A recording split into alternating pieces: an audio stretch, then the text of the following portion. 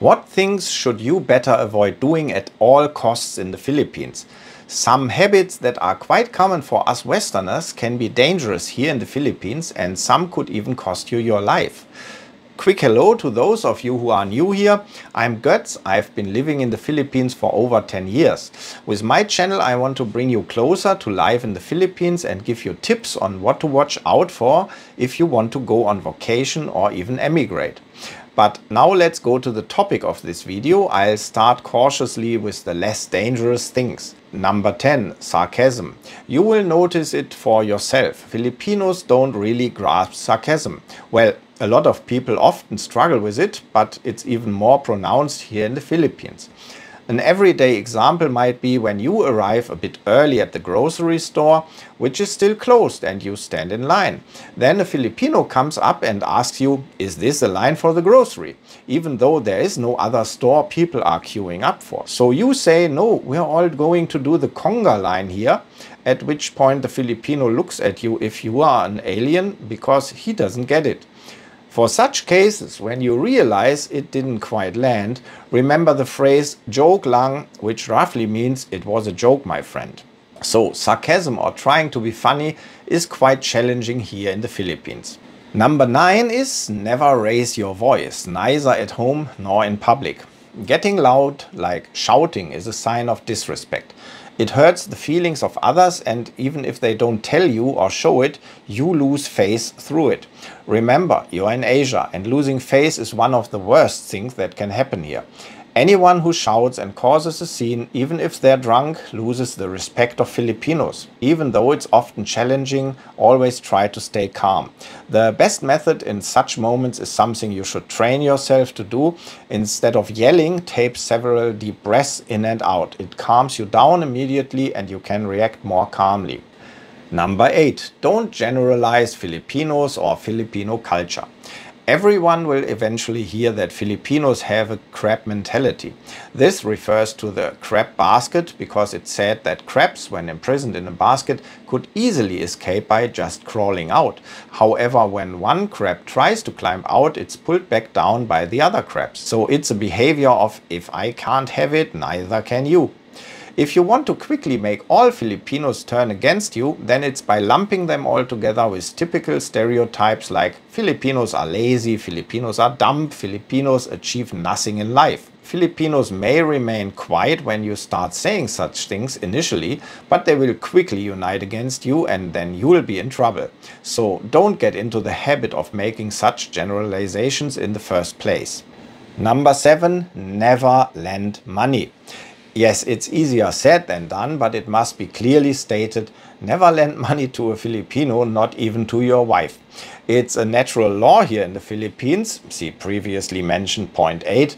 Borrowed money, you will almost never see it again. So only lend money if you don't need it yourself. How can you now protect yourself against this, you ask? If someone asks to borrow money, the best response is, "I don't have any money right now, you know. I lent money to person X, cousin Z, weeks ago, and he hasn't paid it back yet. If he returns the money to me, then I can lend you some, but at the moment I'm broke myself." To say no money in Filipino, by the way, you say "wala kwarta," and believe me, this works. Number 6. Never say yawa to a Filipino. It means devil or demon. Also, the term bugo is a serious insult. If you call someone Java, you're cursing them as a devil or demon, and bugo implies that they are stupid as brain dead. So never use these words toward Filipinos, because you're deeply insulting them, and as a result you could face health issues yourself. Number 5. Never insult or shame a Filipino in front of their family or other Filipinos. As mentioned before, we are in Asia, and losing face is the worst thing that can happen. Of course, as a foreigner, you will step on someone's toes from time to time, and Filipinos understand that, recognizing unintentional comments as such. But if you deliberately embarrass or shame a Filipino, don't be surprised if misfortune befalls you later. In the provinces, you might get pelted with stones, which is a relatively mild reaction. But Filipinos can be hot-headed, think about the temperatures here, and every household has a bolo, that's the local machete. Number 4, never discipline other people's children. Even though it's difficult, don't meddle in other people's family matters. Especially don't discipline other people's children. That can be taken very poorly, very quickly.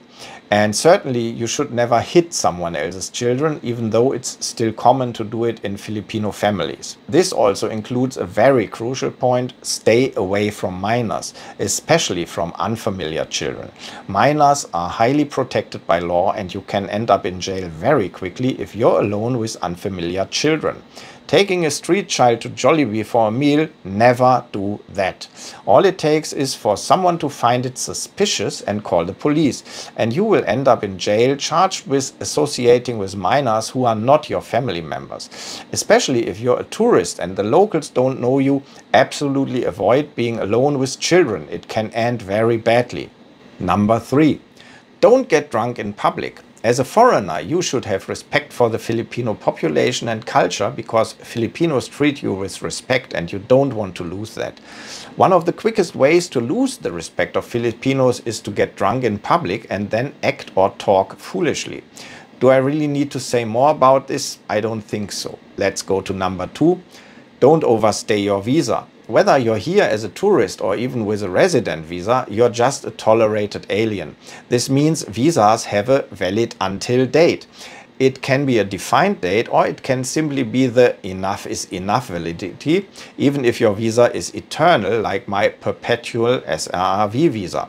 So don't spoil your relationship with immigration by constantly overstaying your tourist visa and then thinking it's just a minor issue with no need for apologies. Yes, a few days are never a big deal, and even weeks or months are fine if, for example, you were ill and have the documentation to prove it. But if you believe you don't need to bother with such things, or even continue living here illegally after more than 3 years thinking it will be fine, you'll eventually attract attention and bam, enjoy your time in the immigration jail, where you sit for a few weeks or even months until they eventually kick you out, with a blacklist included, because they never want to see you here again. Coming to the number 1, never mistake the kindness of Filipinos for weakness. There are people who think, oh, these little Filipinos can't do anything to me. People who take advantage of the warm-heartedness of Filipinos. But always remember, even the powerful Filipinos are modest and warm-hearted, and you won't necessarily discern a powerful Filipino status in the crowd, especially in provincial areas. That's because they don't adorn themselves with gold chains and flaunt their wealth. But these individuals do have influence and special connections. They just don't flaunt it as you might expect from Hollywood movies. If you step on someone's toes here, you will pay for it. And that could even mean with your life. So treat Filipinos, especially those you don't know, with respect. And believe me, respect you showed once will unexpectedly pay off later in life when you find yourself in need. Well, then we're actually done, but wait, I have one more thing, a topic that is absolutely taboo for us foreigners in the Philippines. Politics and political agitations are legally prohibited for foreigners. An Australian nun found this out a few years ago when she actively participated in a political rally. Church visa and her status as a nun back and forth. Objections in court, none of it helped. She was deported and is now on the blacklist, the list of people who will never be allowed back into the country. That's why I won't really discuss political topics here on my channel. It's the fastest way to get deported and to end up on the blacklist, especially when you are a public figure like I am now as a YouTuber. And being on the blacklist means never being able to come back here. So just to say it, I love it here and I want to stay here. And I almost forget one more thing. There's one more grave danger that even made it into Wikipedia. A danger that neither foreigners nor Filipinos themselves should engage here in the Philippines.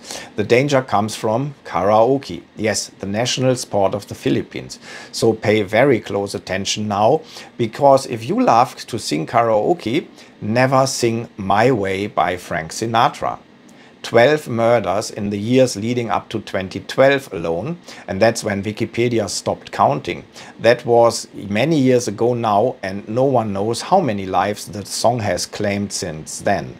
And yes, I'm not kidding. That song has taken 12 lives until 2012. And unfortunately, Wikipedia doesn't provide newer numbers. But since 2007, the song is already banned here and karaoke machines don't even have it anymore listed. And if you don't believe me, just Google My Way Killings and remember what I said. See, your bartender is your friend. So as we are at the end of the video, a little like should be doable, right? After all, I might have just saved your life. Until the next video, I now say bye bye from Cebu.